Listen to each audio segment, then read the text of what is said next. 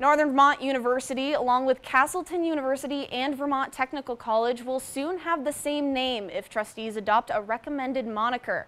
I went around the Linden campus earlier today to figure out where Linden students stand on the matter. And the name that we would like to put up for consideration very much is Vermont State University.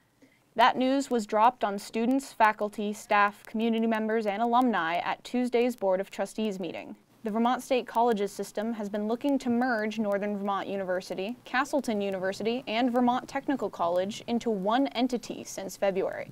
But there is some hesitancy at the board level and in the NVU communities to make another brand shift.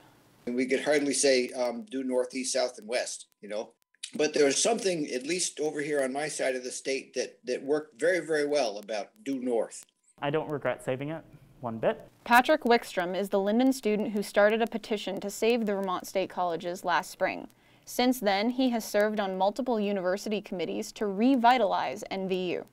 What I do somewhat have a regret of, because I was on one of the committees that voted for this proposition, is not allowing myself to vote for this proposition, to be quite honest. First year and early college student Natasha Bowen says she came to NVU Linden because it was close to home and it was the small community she was looking for.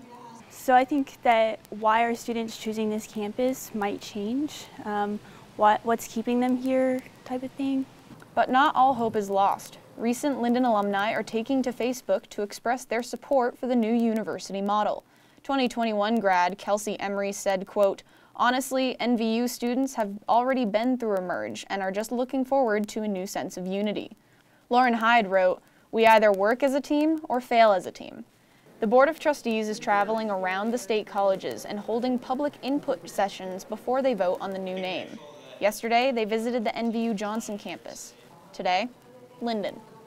The board will be visiting Castleton University tomorrow, followed by Vermont Tech in Randolph on Monday.